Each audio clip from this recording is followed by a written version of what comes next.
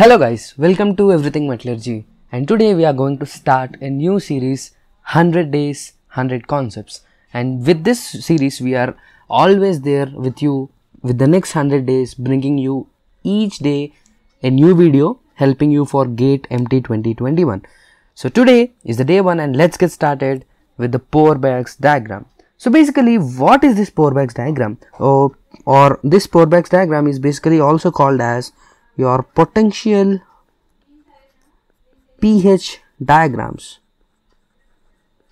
So in these particular potential pH diagrams, it's very simple. So you just take the electrochemical potential on the y-axis and your pH value on the x-axis, and you plot the the various relationships. And what is pH? So pH is basically nothing but minus log of H plus ion concentration.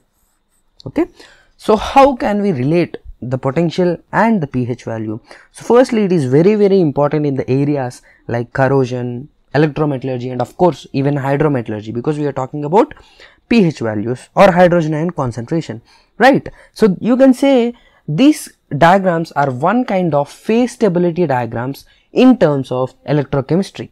Okay, so these diagrams will help you to see which phase is stable based on the values of E and pH. So now let's take a quick example and see how these pH diagrams are formed. Basically, the main driving force, okay, the main driving criteria for this Pourbaix diagram formation is nothing but our Nernst equation. So we already know what is Nernst equation. So if you want to calculate the potential of a cell, it is equal to the standard potential minus RT by NF into ln of product activity by reactants activity. Okay, we already know this.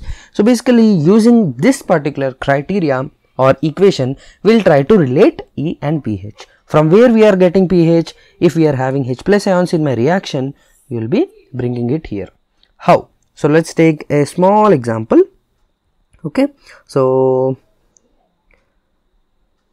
let's take an example something like this, which has NaOH twice plus 2H plus. Okay, of course it's combining with 2 electrons. It's a half reaction.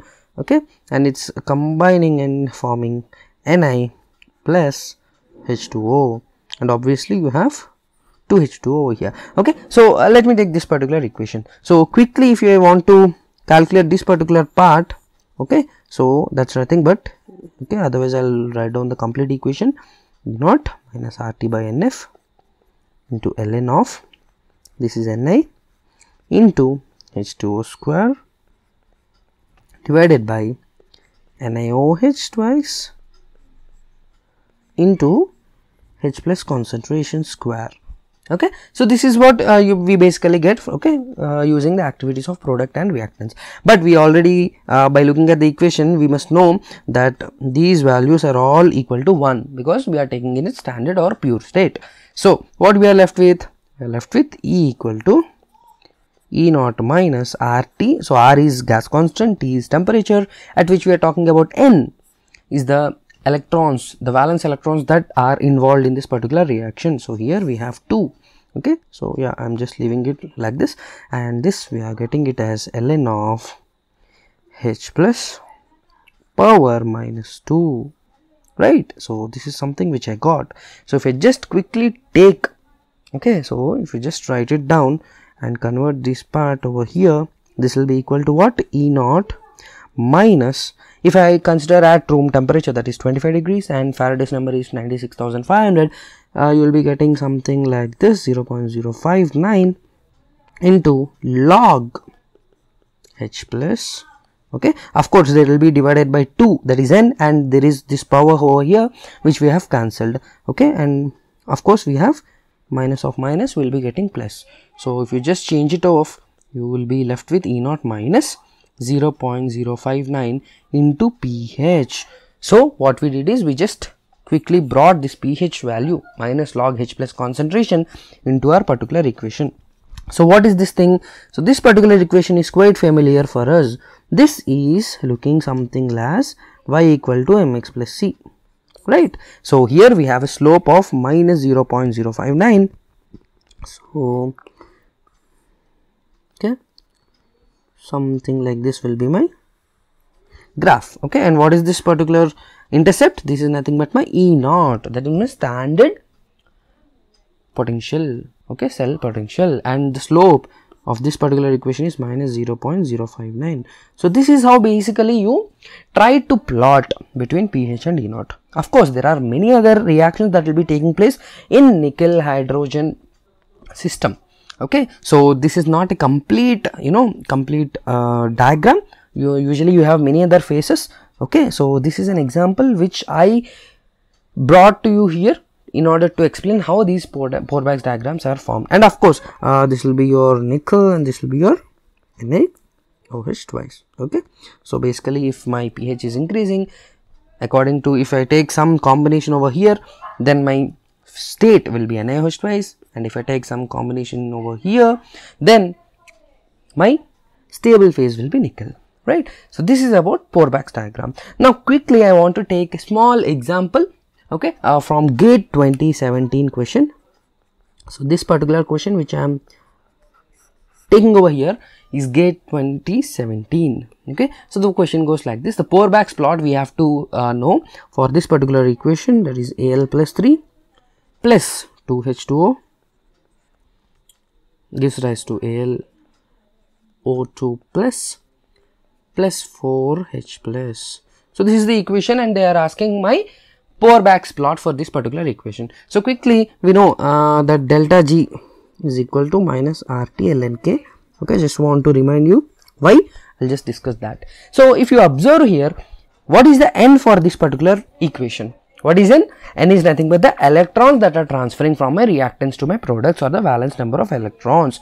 But here if you see, I have aluminum plus 3 in reactants also, and also I have aluminum plus 3 in my product. I have H plus in reactant, and also I have H plus in my product. So my N value is a big 0. So how to do it? How to calculate? How to relate in these particular relations? So it's easy. So that's where this particular equation will come in. Okay, so delta G equal to minus RT ln K, we all know it. So just take ln K equal to minus delta G naught, of course we are considering standard, divided by RT. Okay, using standard free energies, okay, of reactants and products, calculate it and you will get this value, which is a constant. Okay, of course K is a equilibrium constant itself, which is a constant value. So quickly, what is K from this reaction? It is nothing but my AlO2 plus ion activity or concentration into H plus power 4 divided by Al plus 3 into H2O power 1. Okay, whole square. Okay, so here also if you see, this will be my 1. So my K will be what? K will be equal to, of course I'll just directly apply my ln. So ln K will be ln of AlO2 plus 4 times ln of H plus divided by, it will be minus, right? So I'm directly applying, so this will be minus ln of Al plus 3. Okay, this is what you basically have, right? So if you see here, okay, so just quickly change it over here. You have 4 ln H plus here, so just take on the other side, this will be minus 4 ln of, okay, I'll just convert log for everything, because you know the conversion factor is 2.303, which we can cancel on the both sides, right? So minus 4 log H plus equal to ln of AlO2 plus minus, of course this is log, we have already converted, so this is log of Al plus 3, and I am taking this that side, minus ln of K, right? So this is what we have over here. Now, so carefully observe this equation. So if you also take this minus 4 on the other side, then this will be divided by 4, right? Now what is this particular thing? This is my pH equal to, this thing is a value, this thing is a number value, this thing is a numerical value. The whole RHS is a numerical value, or a constant value. So we have pH equal to constant. This is at our known concentration. Let's say I know my AlO2 plus, Al plus 3 and also my equilibrium constants. So now you can see that this particular reaction which we have over here, the pH is independent of E. Okay, so how will my graph look like? So usually this is my E versus pH, correct? So what is this? pH equal to constant, some K, then it is nothing but X equal to K, which is something parallel to y-axis. Okay, so this is my pH equal to K. Okay, so this is a 2-mark question which was already asked in GATE 2017. So I hope with this video your basic idea of Pourbaix diagram has been cleared. I hope you like and support my series of 100 days 100 concepts. Please stay tuned to Everything Metallurgy YouTube channels, Instagram, and we have launched our website also, where we are releasing our video courses as well as our test series. So already video courses have been, like, you know, hugely impacted many people. So already test series also have been there. So please visit our website. Okay, so which you can see here. You can always visit our website and go check out the details and contact us if you have any queries. Thank you guys. We'll meet you with a new video tomorrow. Thank you. Good night.